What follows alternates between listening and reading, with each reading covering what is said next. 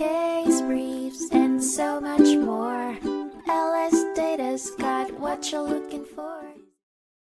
In a significant patent dispute case from 2006, pharmaceutical companies Apotex and Sanofi locked heads over the drug Plavix, used widely to reduce thrombotic events. It began when Apotex attempted to break into the market by creating a generic version of the drug, backed by an ANDA filing.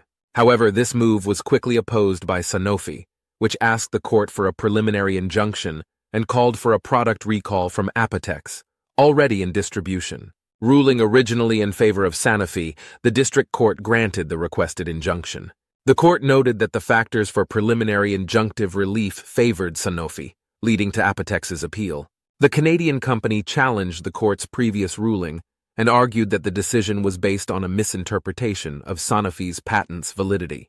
They cited the previous recognition of the bisulfate salt in another patent and contended that the drug patent was obvious. In a turnaround of events, the Court of Appeals upheld the decision of the district court and ruled against Apotex. The court found the company's claims unsatisfactory and noted Sanofi's potential for irreparable harm if Apotex's generic version were to flood the market. This decision factored in the broader public interest in drug development, which tipped the balance favoring Sanofi over Apotex's fiscal concerns. In the end, the court affirmed the preliminary injunction and set a hefty $400 million bond, giving Sanofi a victory in this high-stakes patent litigation.